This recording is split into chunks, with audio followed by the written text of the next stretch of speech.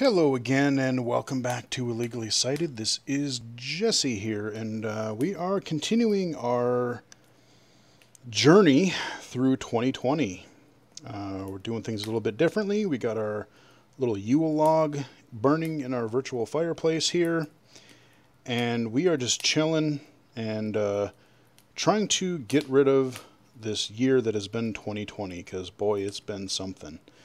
So this time we are going to talk about the actual games of 2020. We've talked about some good, some bad, some ugly, some events, some stuff, some product launches, all that kind of a thing.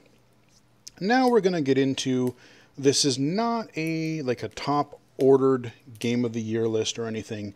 These are just some highlights of things that I either played, that I was interested in, that were noteworthy in some way to me and the channel and whatever, that I think you guys might be interested in. So that's what we are going to talk about in today's video. So we're going to start with some accessible games, some more accessible content before we get into more of the general stuff. The Veil. That demo has been coming out everywhere. It's come to Xbox. An updated version has come to PC a couple times. I think we got a regular demo, and then we got it's actually on Steam now. So this is kind of a first-person RPG. I tried it. I showed it to you, I believe, late last year. Riley got to try it earlier this year. I took a look at it on the Xbox, because just seeing the console version is pretty cool. Got an audio game on the Xbox platform, so that's pretty cool. I'm hoping that game, I'm sure everything got messed up with COVID again. Like I said, all the games that we're looking forward to, especially that we'll talk about next video, so many things got delayed or messed up just due to the year that has been 2020. But The Veil, definitely looking forward to seeing what that is going to be, because I like the story so far, and I'm curious to see what they do with it. Pitch Black, A Dusklight Tale, and various spin-offs. So we had the Kickstarter earlier this year of Pitch Black, and I backed it, and they've released some audio demos. They released that one playable audio demo where you're kind of in the city area. They released a couple of other demos. Some of them I didn't even play, because I know enough about the technology now. I know enough about sort of their engine that I like what they're doing with audio, but I really don't want to spoil these little demo sessions of the game. I just want to hear what the game is like when it comes out.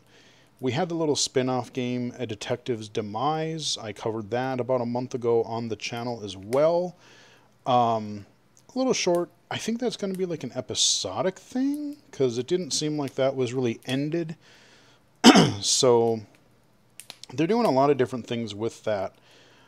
What I will say is I really like their audio design. I think they do a fantastic job with that stuff. I'm a little more concerned about the actual gameplay. Like, is it just going to be like wandering around, listening for sounds, maybe doing some avoiding things sometimes, or like meet this person, collect this thing. What is the depth and variety of gameplay going to be? I mean, they kind of marketed this thing as a AAA audio game, which it could be. And the production values are great, like I said. But, we've played a lot of other audio games where, it's kind of been, whether it's been A Blind Legend or just, any number of games that have been kind of a first-person or exploratory game. Some have been pretty good, and some have been really basic. And again, audio games, some are really cool, but they don't necessarily hold my attention. They don't necessarily have a whole lot of replayability and depth and variety to their games. So, I definitely hope for the best, and I wish them well, and I do definitely want to see what the full Pitch Black game is going to be when it comes out, because there's some great potential there. You know, and again, being a small team, you have to balance, okay, yes, we want to add all these features. Yes, we want to add the variety. We want to add, because, a lot, you know, again, a lot of people you see on AppleVis, you see on audiogames.net, and a lot of these people are a lot more rude about it than I am, which people really need to knock it the hell off. You know, like, oh, these are just baby games. These are just casual, boring games. We don't need more of this crap.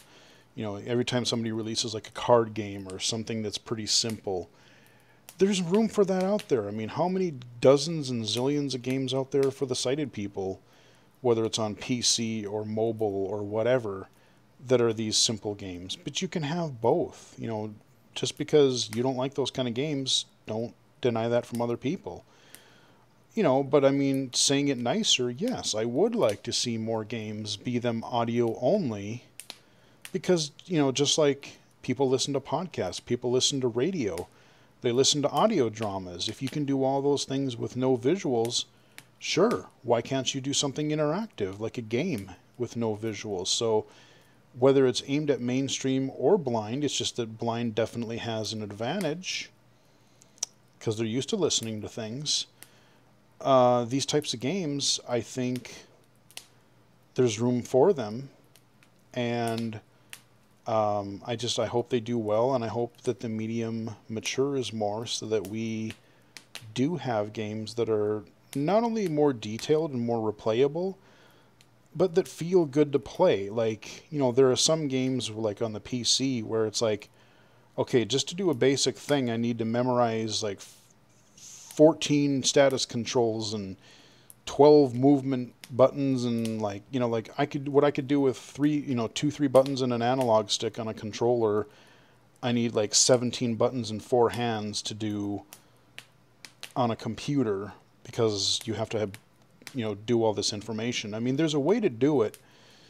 I mean, even I would be really interested to see in the next few years what audio game developers could do if they have played a game like The Last of Us, because this is a fully, not an open world, but like 3D world that you play just like a regular console game, but there's not a whole lot of extra crap bogging you down. Like, all I got to do is click the stick, I point in the right direction, I swipe on the touchpad, I get my health and character status. You know, there's not a lot of extra complexity for the sake of complexity. Like, for those things, you get things that are really complex, and then you get the gameplay that, you know, you run to the left and right, and you kick or you shoot. You know, that's what it is. So, you know, I'm very interested to see what's going to happen with Pitch Black, with The Veil, with some of these other audio games.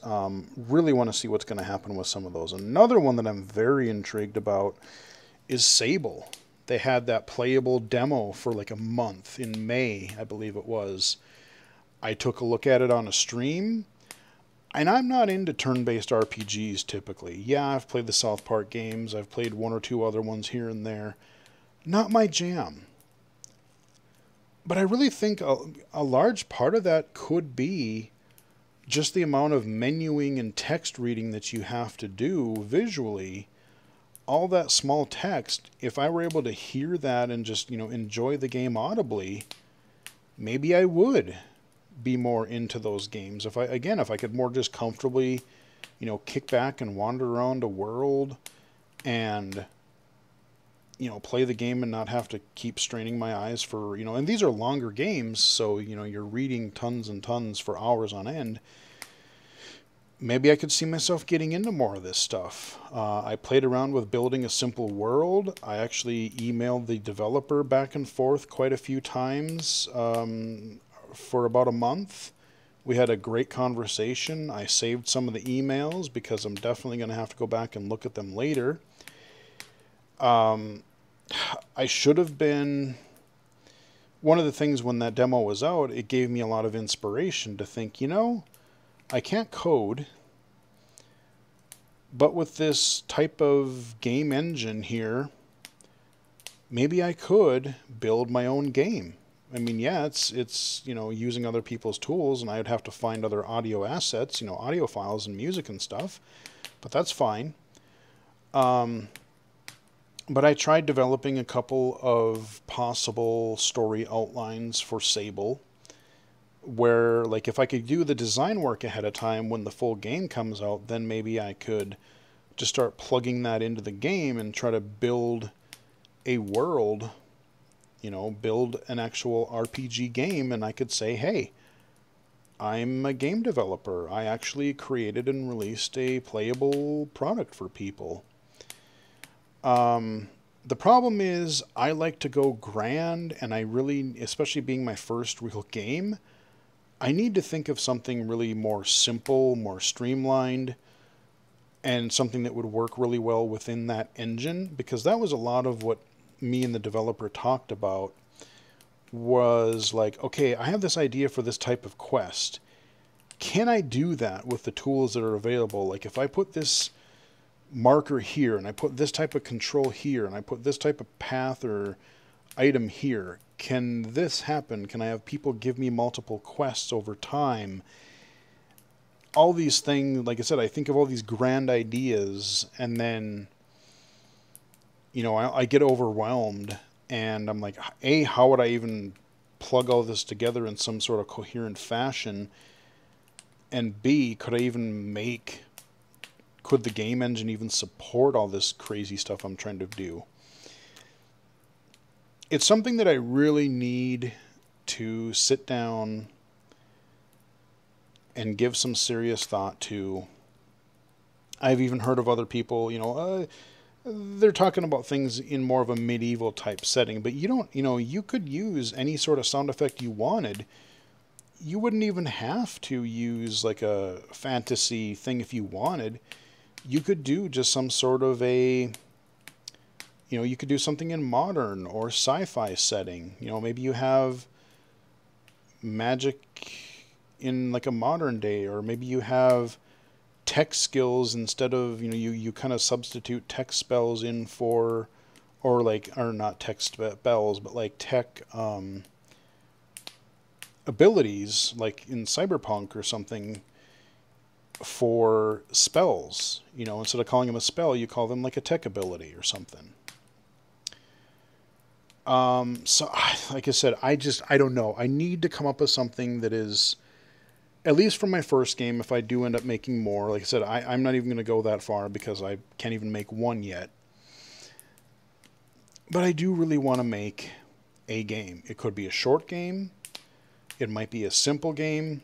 But when Sable does come out, it is one thing that I do genuinely want to try. I genuinely want to, and I want to make an effort. Like, even if it's a small game, I don't want it to be just like, oh, I pasted some text in, created a few things, slapped it together. Like, I want it to be something that I'm proud of for my first game, not just to say, hey, look what I did. I have high standards that are hard to sometimes meet. So Sable, yes, I'm very interested in it, and I forget what their game that they're actually, you know, that's their engine, but they're actually making their own game out of it, which I can't remember the name of, but I'm interested to see how that plays. So maybe I'll have to play that one first, and that'll give me an idea of what the engine is capable and not capable of. Maybe it'll give me some ideas. So, you know, in the next year or so, that's something to look forward to play with, hopefully. Lost and Hound. This game is not out yet, but there's a playable demo of it, and I love what the game is going for. It is a mainstream game that is totally blind accessible, and it's meant to be played where a sighted person and a blind person can play. There's no separate blindy mode. It's just, hey, you use audio to do certain game mechanics. I've been in contact with that developer too. Gave him some feedback on the demo and chatted about a few other things. That's all I'm going to say about that for now, but maybe there's some neat stuff happening with that in the future. So, Lost and Hound, you know, check that demo out because that one has some promise. That one definitely has some potential. I'm going to save The Last of Us Part 2 for the end of this, because that's sort of its own thing that I want to give more attention to. But with things like The Last of Us, Spider-Man Miles Morales, the Ubisoft games, Watch Dogs Legion, not Far Cry, Assassin's Creed Valhalla, Immortals Fenyx Rising. A lot of these games have been adding a lot of accessibility features. These are mainstream games, and a lot of these are open world mainstream games. Okay, we don't have total blind accessibility yet. We can't really navigate the world efficiently or really navigate it well at all if we're totally blind.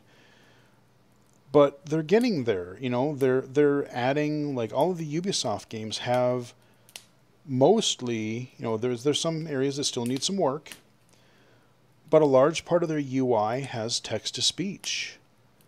I can navigate the menus. I can read my inventory, my journal, my quests, my skill trees, my upgrades, my inventory.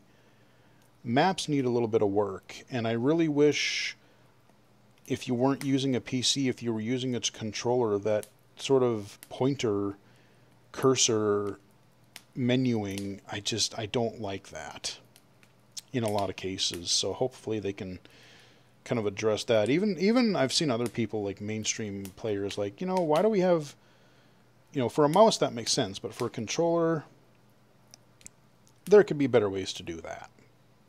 And then you have Watch Dogs Legion, and, you know, you have, not just for blindness, but for other accessibility, like subtitles, control customization. You have the auto drive for, like, Watch Dogs Legion. You can go to quests, and the car will just self-drive. You have the glowing arrows on the road, which Cyberpunk doesn't have, and we'll talk about that later. But no, we're seeing a lot of accessibility features and improvements and just support, not only in indie games, but some of these AAA titles. You know, we've had The Last of Us for Sony. We have Ubisoft games. We have some EA stuff that's sort of happening now. I'm waiting for I'm waiting for something like Halo Infinite to blow our mind. On Microsoft's side, we've had Minecraft Dungeons. Again, you can't really navigate the world, but they've done some really even neat things during gameplay, not just reading inventory and stuff, but like, oh, I killed a guy, oh, and I ran over a apple or a health item or some arrows. It telling you when I gain or lose health, how many arrows I have left if I shoot an arrow. So live things like that. The Age of Empires, I haven't tried Part 3, but like if it's anything like Part 2, this remaster, God, the fact that if I'm low vision, I could actually attempt to play a real-time strategy game with text-to-speech support, yeah, that's really cool. So these types of things, there's been some great accessible games that have added, you know, all these games that I've just mentioned, the 3 Ubisoft games, even Gears 5 or Gears Tactics have added some accessibility features. Spider-Man Miles Morales. I really want to play the PS5 version, not the PS4 version, because that has not only and they've also retrofitted these accessibility features into the remaster of the Spider-Man game that came out a couple years ago that I have not gotten into very far on my PS4. So I'm not even going to play that anymore. I'm going to wait until I get a PS5 and get the Ultimate Edition of Miles Morales, and then I'll have both games, and I can take advantage of these additional accessibility features, because, heck yeah. Oh, it's just great to see these AAA games really starting to think about and try to implement accessibility. Are we perfect? No. We got a long way to go, and a lot of developers aren't even taking a look at it. Like I said, CD Projekt Red is just like, not only accessibility, but just general game conveniences and advances since The Witcher 3 came out. They really haven't moved forward much at all in those areas. So I don't know. But more on that later. Minecraft Dungeons, I mentioned that. Age of Empires 2, probably 3, Spider-Man Miles Morales. PS5, finally getting able to confirm that it has a full screen reader, that it's not just the top level menus that actually talk. That is a huge win and makes me really want to, like, if I could get a PS5, I might consider just selling my PS4, because I can play The Last of Us and most of the other games I own on the PS4 on the PS5, and then I would have a full screen reader. Yeah, I do kind of want a PS5 now. Sequence Storm has continuously been adding updates and modes and tracks and features and accessibility improvements. This guy is a one-man machine, you guys. Support this game if you haven't already. Sequence Storm on Steam for PC. It is a really fun rhythm game. It's pretty hard. But again, like this one, and he had his own session at GAConf 2. Watch that guy's session, because, you know, I've talked to him as a developer a little bit here and there. He dropped into one of Riley's streams earlier this year. That was really neat. Or no, that was last year that he dropped into our stream, I think. But no, I mean, I want to mention Sequence Storm because it's still one of the really great indie examples. And he didn't just release the game and there it is. He's still cranking away on it regularly. Hyperdot got its full release this year. Very mobility friendly. You're using one input. You just move something around the screen. All kinds of control methods. It's got a high contrast mode. It's got a dark mode. Covered it last year, the early build. Covered it earlier this year, the final game. Again, another, I think, mostly one-man, couple-person team. Really cool indie game that is a great example of accessibility. Hades. Another game that, God, if only it had text-to-speech. If only it had text-to-speech, that would be wonderful. But I know blind people. I know, like, I have got to go back and watch some of his videos for it. But, like, Brandon, he's been on the stream before, Brandon Cole. He's beaten that game full. He's gotten he's done the escape. He's gotten the full ending now. He's made enough runs he's completed enough runs where he's actually gotten the ending. He's totally blind, and he has gotten through the game. He's even gotten through those lava levels where I've been before. So I gotta look into how he's doing it, like if he's using text-to-speech or like OCR to scan for like the boons that you get, or how he's doing that. But, you know, with some work, or with some, you know, a little bit of tinkering, blind people are playing that, and it is a really good game. If you want a good story-based action game, I love the story in it. It's one that I really need to go back and try to finish. Maybe I'll try to get to it over this break, because I love what I've played so far. It's just a really solid game. Couple mobile games here. Accessible 2048. I did a Access Unlocked for the game Threes a couple years ago. And, you know, 2048 is kind of a spin-off of that. Somebody else made something similar. Well, somebody made a fully voiceover accessible game of 2048 for iOS. And it works, and it plays well, and it is good. So definitely check that video and game out. That was a very nice surprise, because, boy, I still play Threes to this day. Played it actually earlier this morning. So, yeah. A Western Drama. That is a audio game that came out that I haven't finished yet, but I don't think I've released the video for it yet, but it will be coming soon if it hasn't been already.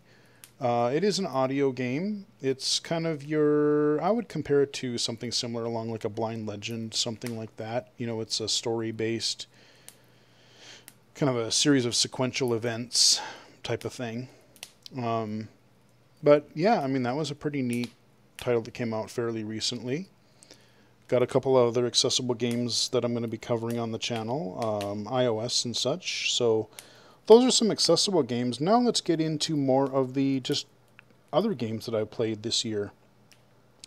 I haven't been able to cover Nintendo games because I just, I can't record my Switch right now. But there were a lot of games here that were fun.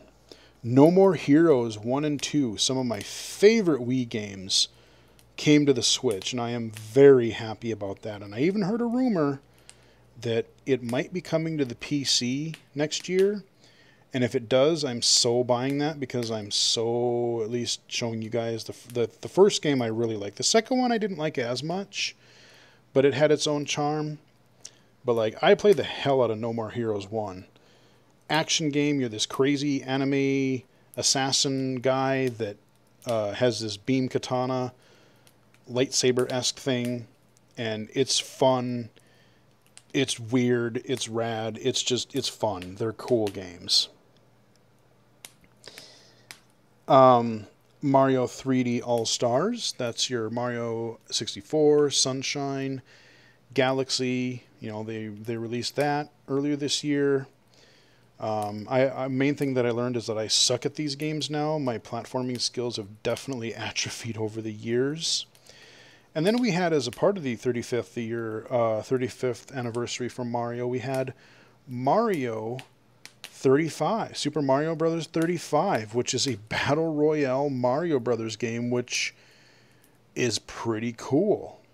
I really enjoyed that game and definitely need to play it more because it starts out maybe a little bit slow, but boy, by the end, it is a frantic, chaotic, free-for-all mess. It is insane, and in a good way. It is fun. Every time you defeat an enemy, you're shooting it over to someone else's. So if I kill a Goomba, it goes to somebody else. If I kill Bowser, if I kill a Lakitu or anything like that, they just start randomly appearing on other people's screens, or kind of like how you did with Tetris 99. And you could be going through a level, you could be going through 1-1 and start seeing Bowsers and Bullet Bills and all kinds of shenanigans. So yeah, it gets pretty crazy, and it's fun. I didn't play it, but I know Animal Crossing was a big thing this year. I've just never got into the Animal Crossing games, and I think, again, a large part of it is you have the gibberish audio for the character dialogue, and you have the text.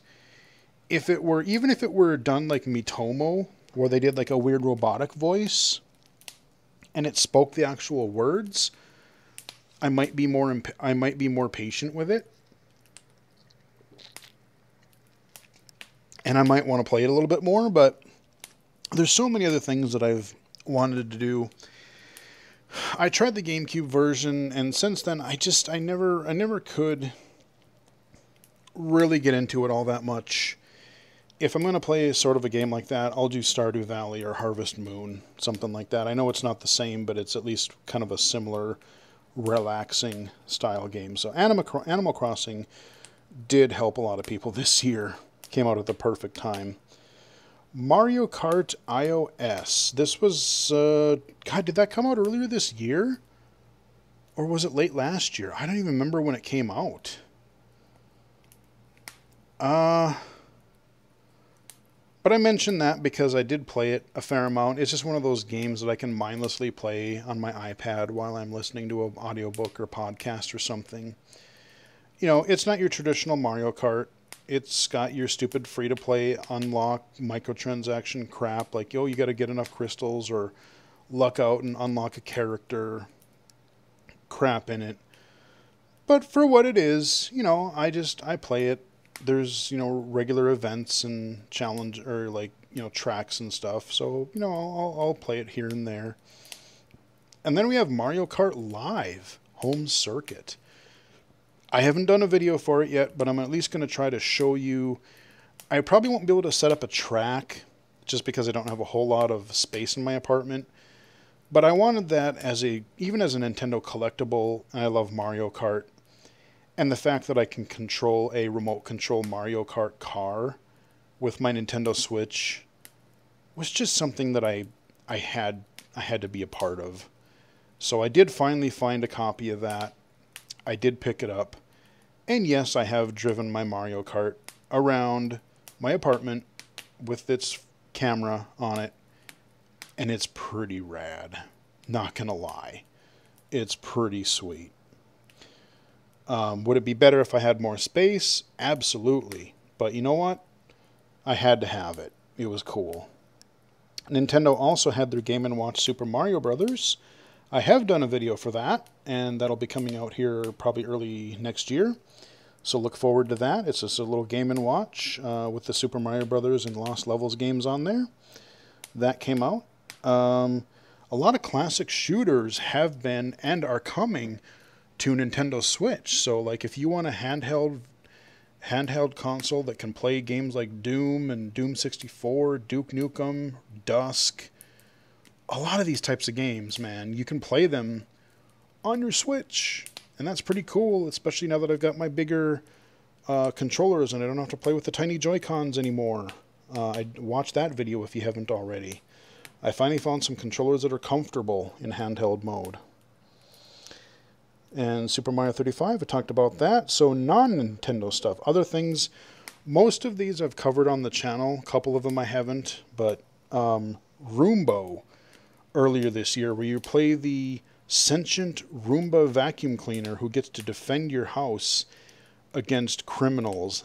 That was fun. That was oddly really kind of addictive. It was like Home Alone, the isometric video game. You set traps, you trigger appliances, you kill the intruders, you turn them into sausages, and then clean them up and clean up all the blood. Try to before the homeowners come home. It's really dumb, but in the best possible way. Love it.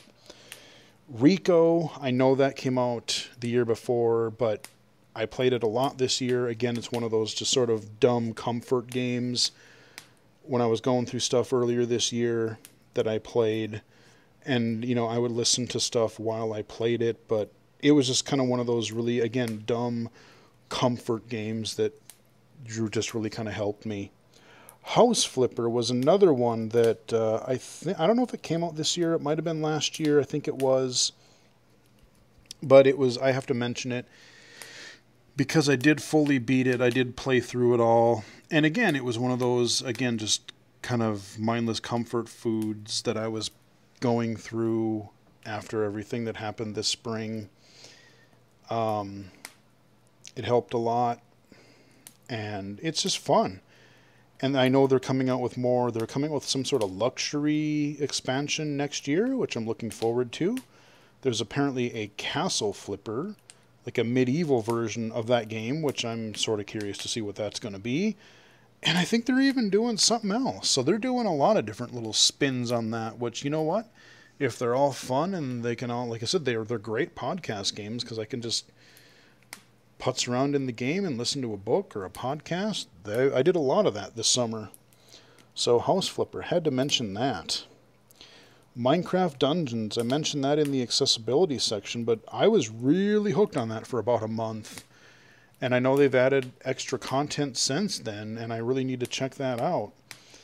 But yeah, Minecraft Dungeons is pretty darn good, because I played the heck out of that earlier this year. Need to come back to it. Had some really nice text-to-speech accessibility in it. Could use a few little tweaks here and there. Some few things that don't speak or that could be spoken differently. But very much appreciative. And the game itself is fun too. You know, it's kind of an isometric, my first Diablo-style action RPG. And I'm digging it. I beat the main campaign and then I tried to go do it again. But then I tried to replay levels only to find out that, oh, once you beat it, they really ramp up the difficulty. And you probably should start from the beginning again. Otherwise, you're just going to get massacred. So, yeah, Minecraft Dungeons. Doom Eternal. I talked a little bit about this in the first video. But this was a game that I was really looking forward to. Both Riley and I were looking forward to. And gameplay-wise, overall, in a lot of ways, it's fantastic. In a lot of ways, it's really good. when you get into an arena, when you get into just a big old area with a bunch of enemies and you got a good weapon loadout, it's fun. You got the music cranking, everything just, yeah, it's a blast. But there were sections in Doom 2016 where you had to do some platforming and stuff like that, and I didn't like those sections as much. And they really doubled down on that in Doom Eternal. There were places where I just didn't see the thing that I was supposed to do. Like, oh, I had to go around the corner and there was a thing that I had to jump and cling on to, or there was a ledge that I missed, or a pole that I had to swing off of, or some weird thing that I didn't see. Even there was a couple things where they're way off in the distance. I had to shoot something to trigger some sort of thing that I could then jump to. So there were some navigational issues, even from a low vision point of view, that I had trouble with. And later in the game, I know people have figured out ways around them or to beat them better. But those Marauders, man, they're still giving me a lot of trouble from when I last played.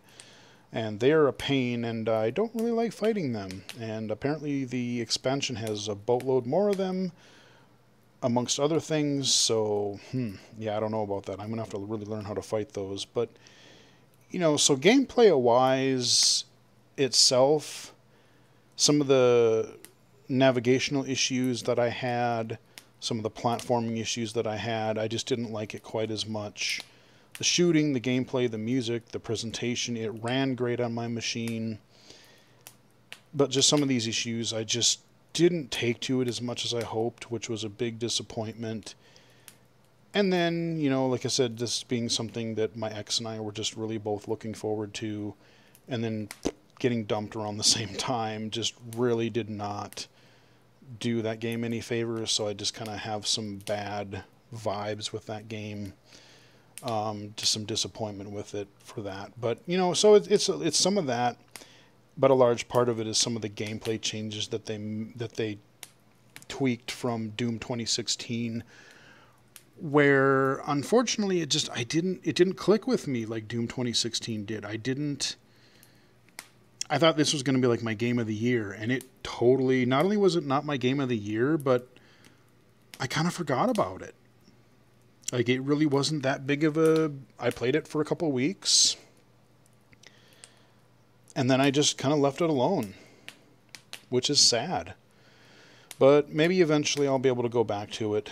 Maybe one day I'll fire it up again on my new PC or something. But for now, it is what it is. And we also had Doom 64, a cool remake of that coming out, a remaster of that, and that plays really well. I played a bit of that this year, and it plays good.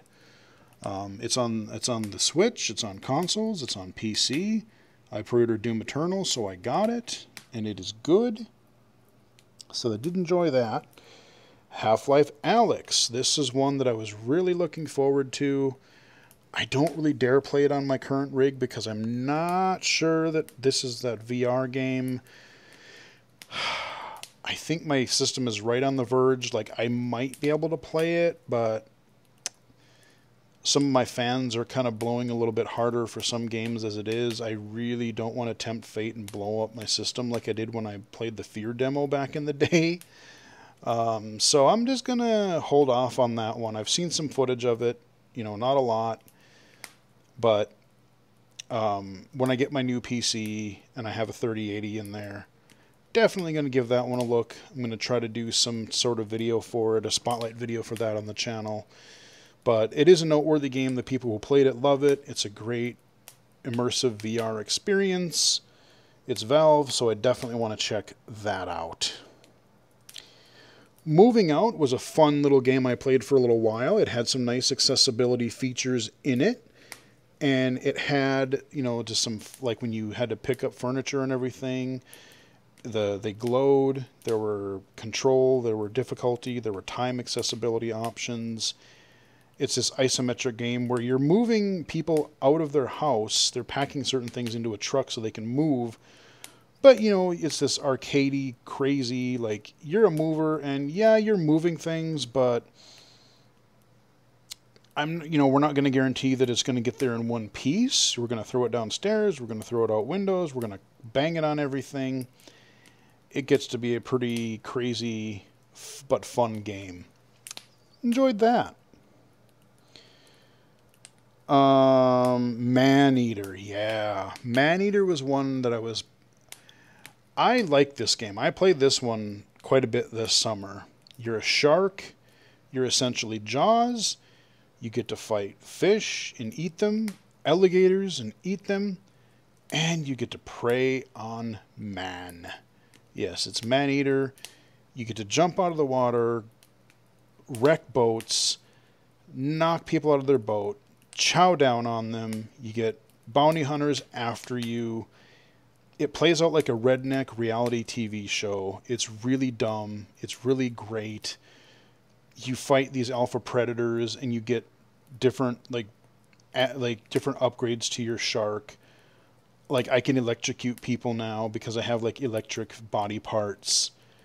It's great. It gets kind of hard and I haven't beat it yet, but I need to get back to it because it is dumb fun and I loved what I played with it. I'm glad that game turned out as well as it did because Maneater was fun. I think I have a spotlight video out for it, but I do have a stream archive, I think, that I haven't released for you guys yet, so enjoy more Maneater content soonish. That game is really fun. Serious Sam 4, yeah, I played through that, and largely it was really fun. I believe I have a stream out there for you guys already. I do have a spotlight video recorded, but I haven't released it yet. I'm going to, again, I'm spacing these out, letting you guys, I'll give it to you, probably it'll come out early next year. And toward the end of the game, there were just, I wish it did it earlier in the game, but like toward the end of the game, there are literally thousands of enemies. It is bananas. As cool as the mech sequences were, there were some parts about that visually that I found really frustrating and difficult. I'm glad I was able to get through them.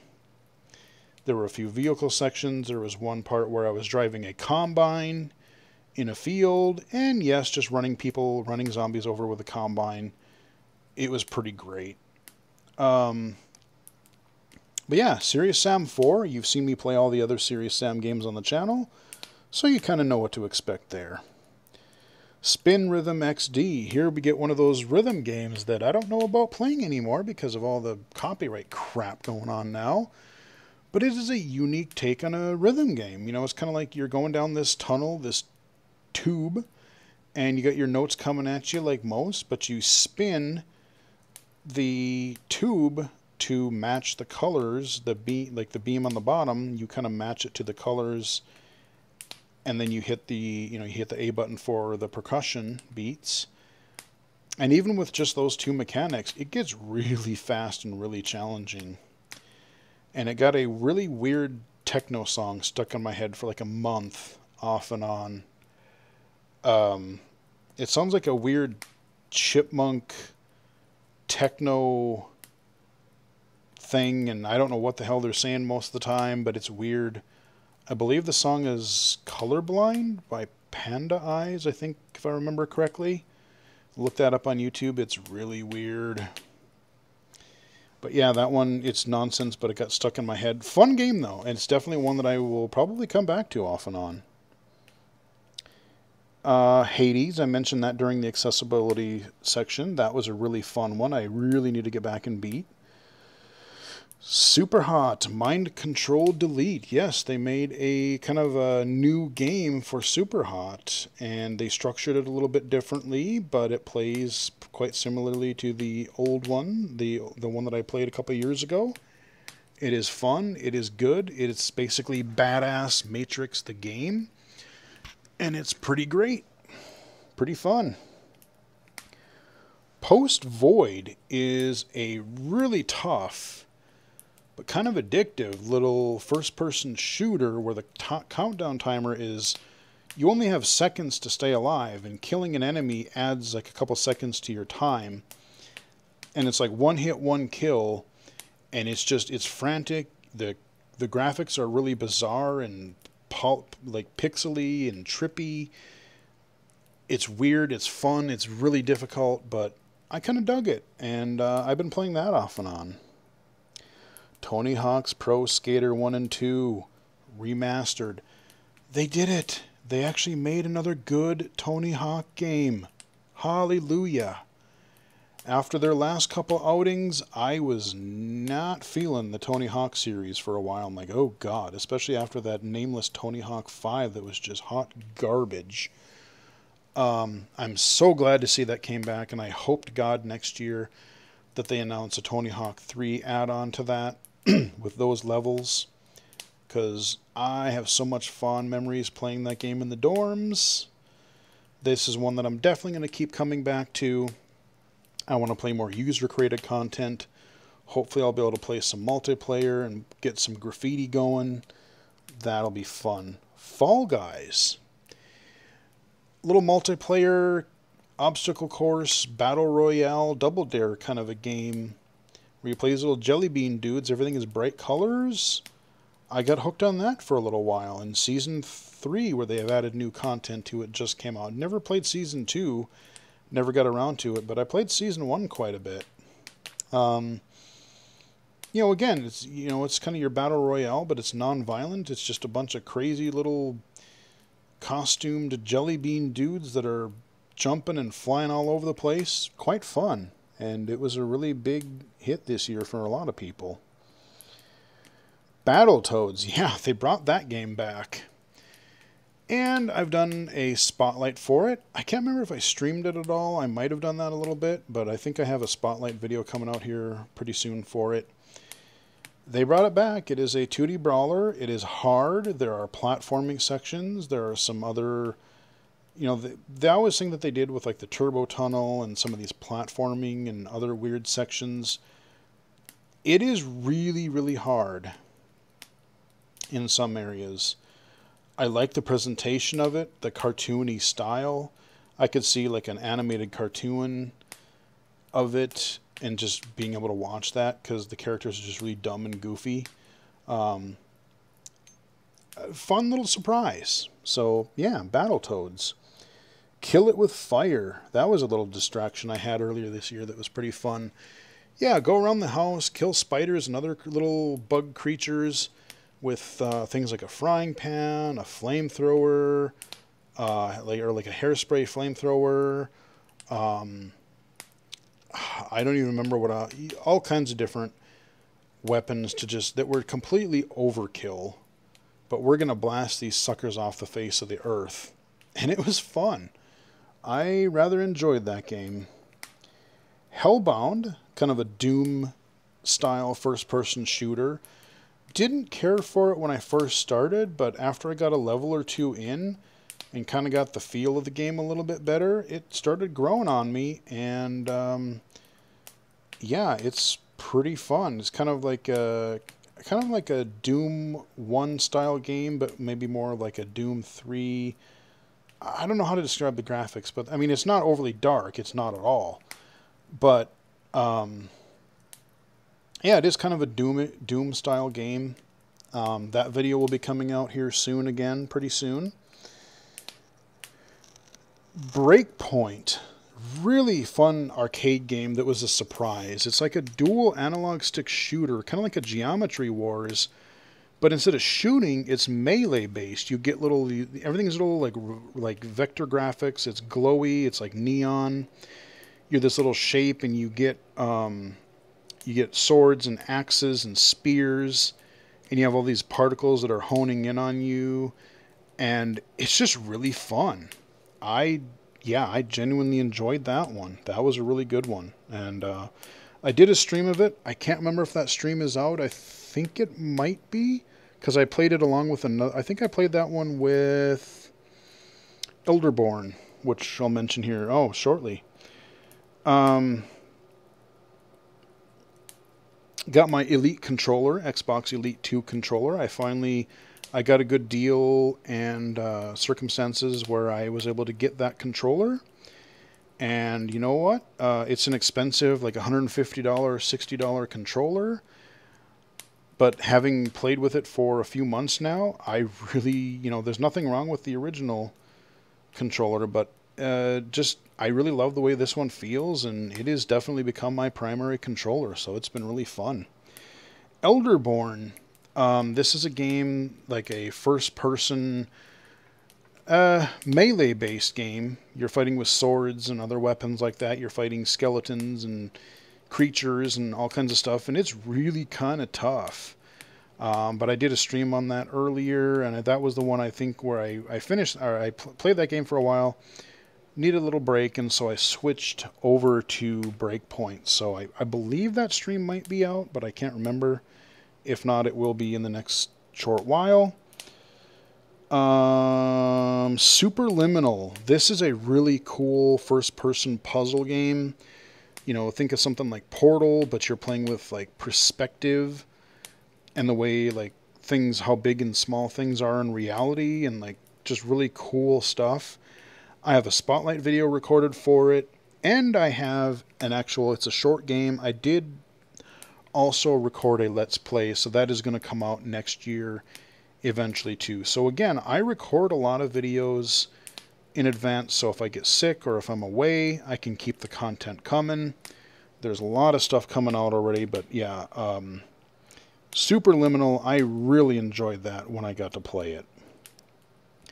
Talked about the Ubisoft games up in the accessibility section: Assassin's Creed Valhalla, Watch Dogs Legion, Immortals Phoenix Rising. All different takes on the open world game, but I'm glad they added a lot of the text-to-speech and other accessibility features. That being said, I am getting kind of burned out with open world games. I'm kind of looking for more smaller, shorter, maybe more linear or focused games, because boy, they're just, everything is going open world, which in some ways is like, some games are really fun, but you know, you get some of the same types of objectives, and you're climbing towers, and you're fetching this thing, and you're unlocking that thing, and it's just like, I don't know, a little bit of open world fatigue there.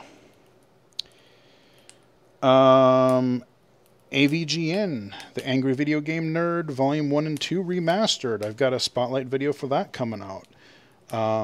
They added some difficulty modes, which were much needed, because I did a video for the original game a couple of years ago, and that game was really tough. So I checked that out. They have multiple difficulty settings. There are still some low vision issues with that game, but if you like old school, hard 8-bit platformers, fun little game you might want to look into.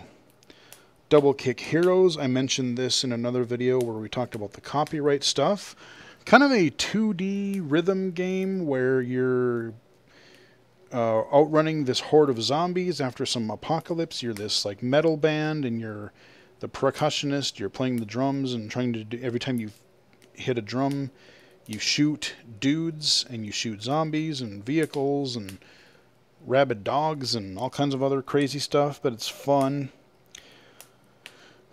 13, really cool game back in the day, got remastered. I'm going to release this video soon. Unfortunately, I would not recommend it in its current state. They totally changed the art style. The control just doesn't feel really good. There are some antiquated like gameplay mechanics and bad checkpointing and just things in this game that I was really hoping that they would put some more effort and fix and modernize some of those things, but, you know, keep the spirit of it, but, like, take away some of the insta-fail frustration of that game. And they really didn't. So, huge bummer. Maybe they'll fix some of it. I know that a lot of people were pissed about it. And I know the developer said that they're working on some stuff to try to make it a little bit better. But again, this was one that maybe was either rushed, or they put it out too soon, or they just, again, a kind of a minimal effort, and then people called them on it. Kind of disappointing, because I was really looking forward to liking that and showing it to you guys. Bugsnax. Bunger? Oh my god, Bugsnax came to PC. Yeah, first person adventure puzzle game. You have these little food critters that are all puns. Bunger, of course, is this hamburger their combination bugs and snacks. They've got like burgers and fries and ribs and fruits, strawberries, and it's just goofy fun. And I love the way that the little critters, they just always say their name, but they have such personality to them that I can't help but laugh. Like I said, Bunger is just every time I hear it, I laugh. It's just funny. You know, like Strawby, they're like all panicky. They're like, Strawby. And it's just really funny. Fun little game. I really need to finish that at some point here too. Tetris Effect Connected. Got that on the Xbox Game Pass. It's Tetris Effect, and it has multiplayer in it, and it's kind of a new... I don't want to say zen, but like really kind of artistic take on the Tetris games. I do have a stream up for that right now. I don't think I've recorded a spotlight video for it, but I will likely do that at some point in the future.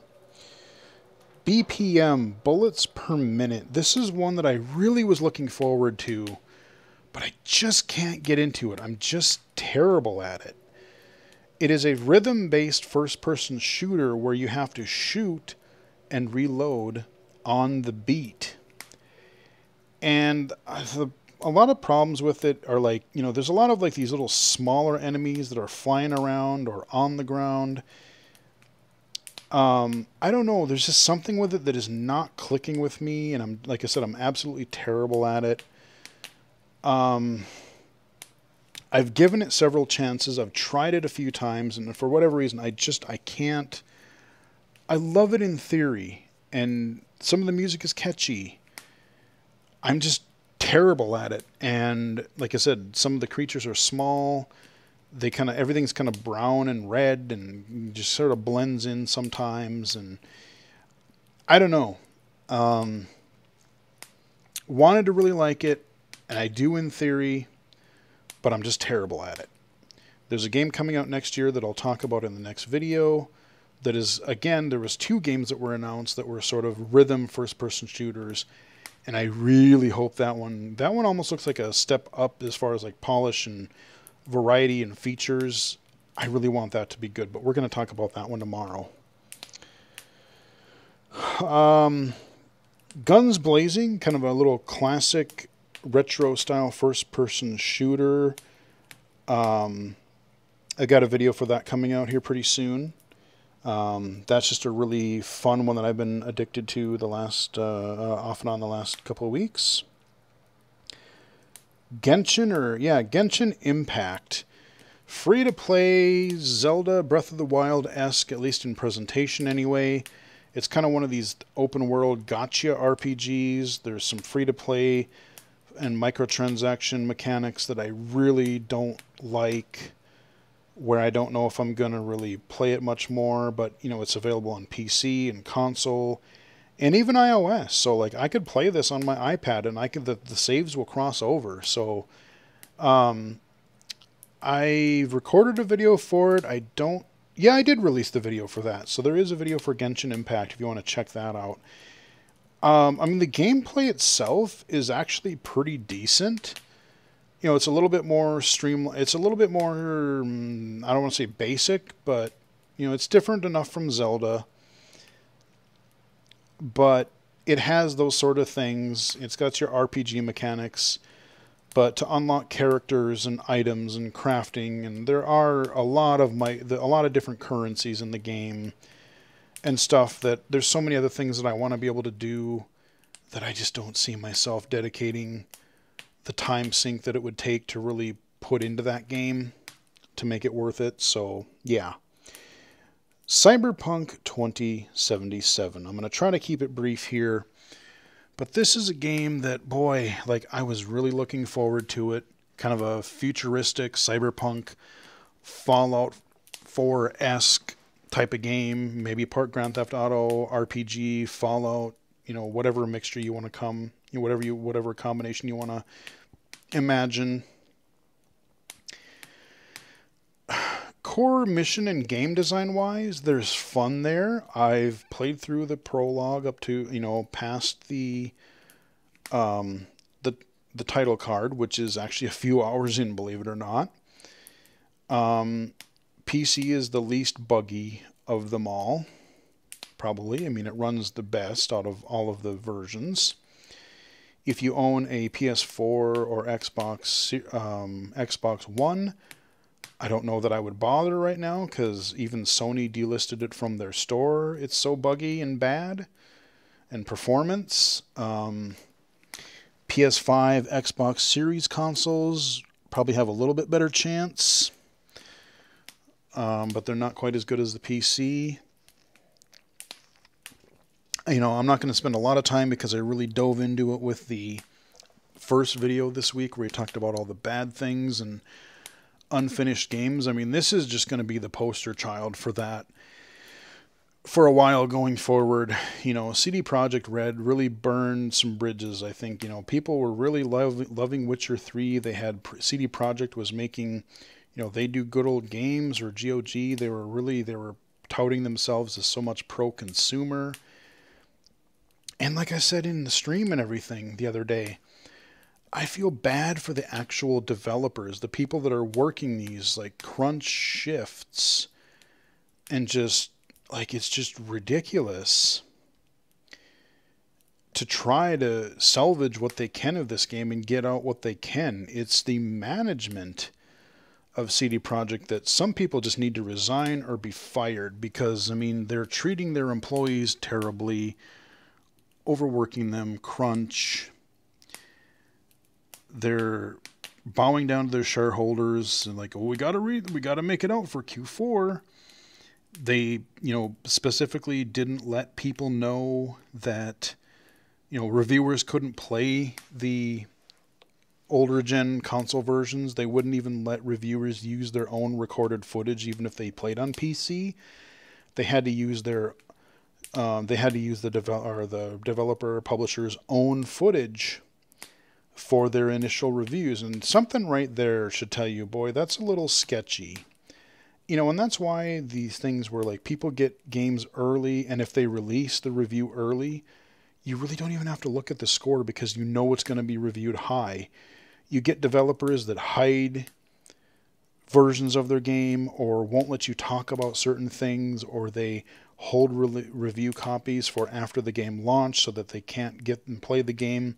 Their reviews will come out days after release so that the people who want it will buy it anyway. You know, it's things like this that's another thing that's really got to change. You know, a bad game should be able to be reviewed early too, because hey, I want to know if a game sucks just as bad as I want to know if it's good. You know, but if you're able to release a review a week early, or more, duh, it's going to get a high rating, because of course that's part of the hype cycle.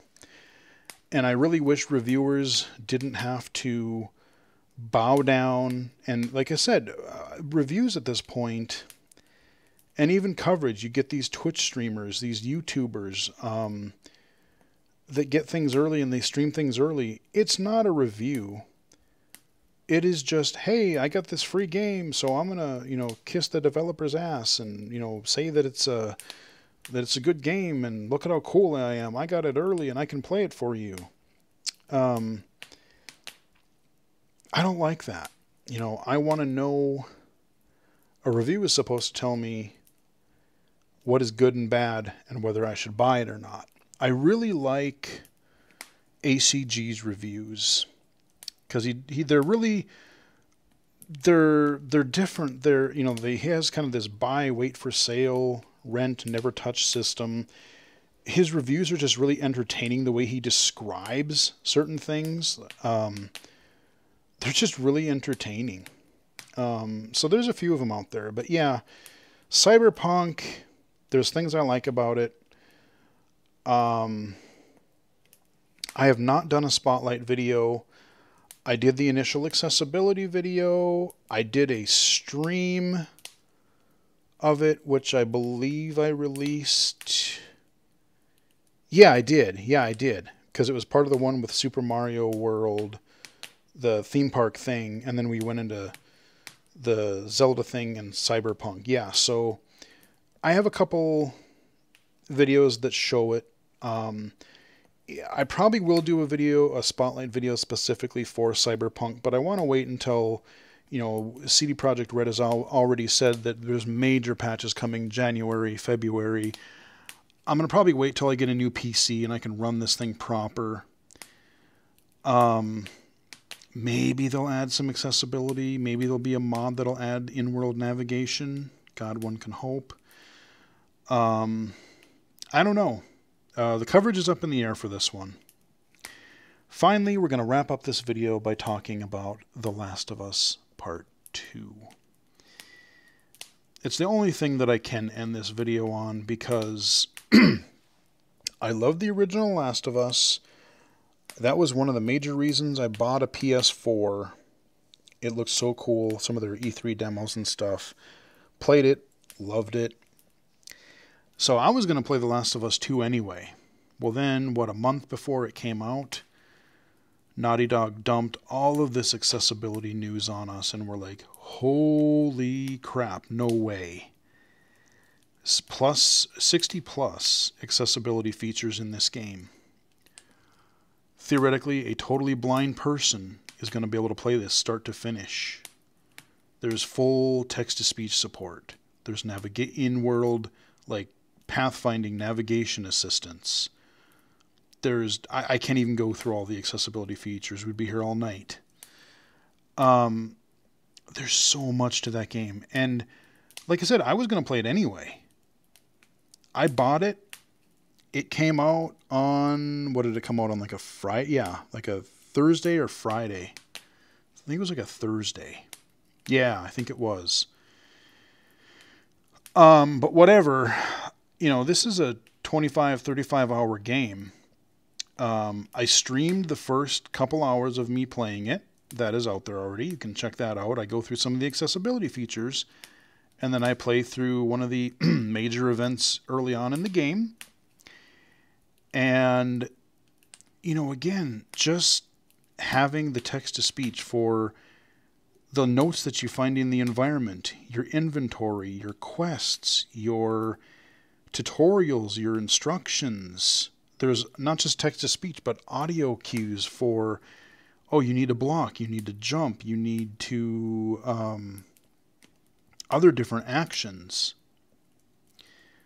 You had a pinging system for enemies and objects in the world. You had a high contrast, like a predator vision, I call it, where the environment would become gray and blue, and you had enemies in red, allies in blue.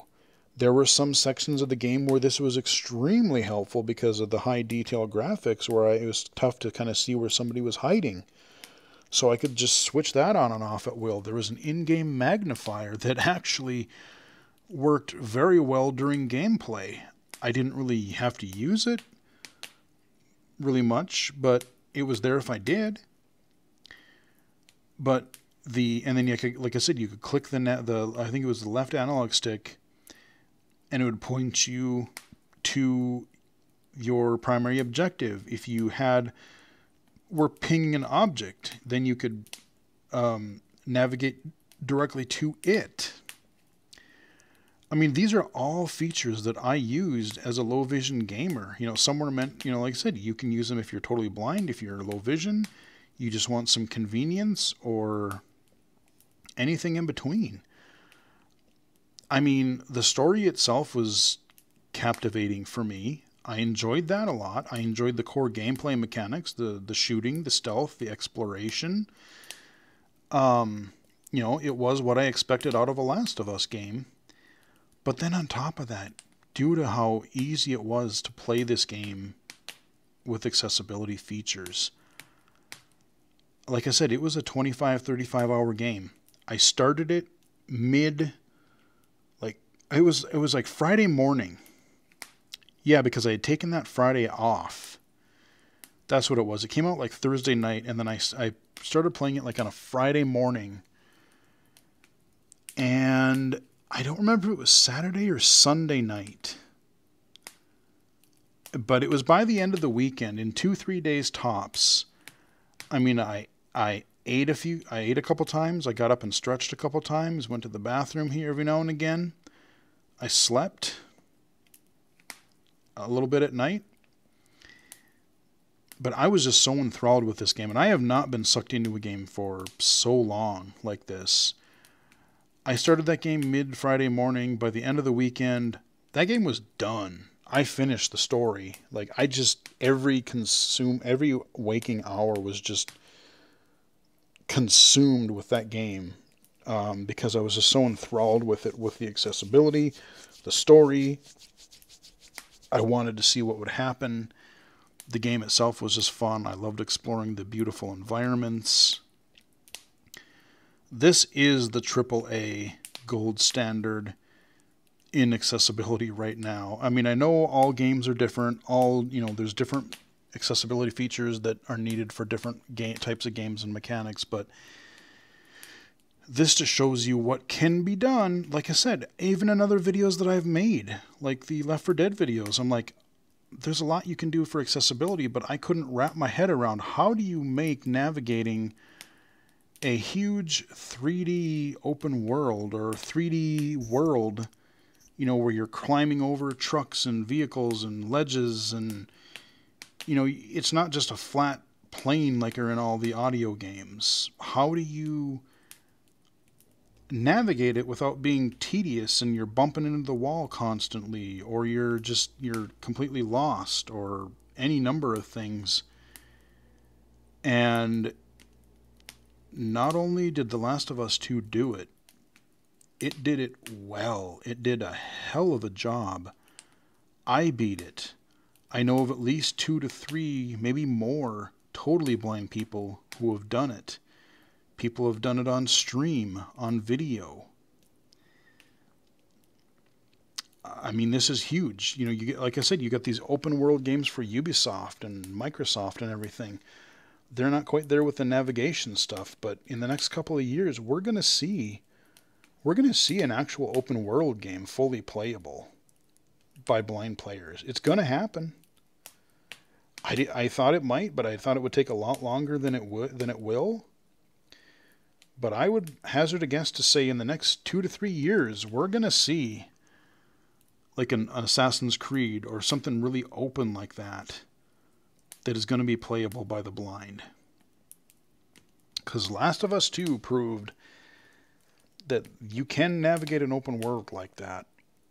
And it was pretty incredible. So that is where we're going to end it. I told you guys early this week that this is going to be the long video because we have a lot of games to cover. But there you go. That is the games, some highlights of 2020. Hope you guys enjoyed the video. Like it if you did. You can follow me on Twitter at BGFH79, twitch.com/illegally-cited, illegally-cited.com, and right here on YouTube. We'll wrap it up here, and we'll see you guys tomorrow for the final video of 2020. Chat with you guys later. Happy holidays.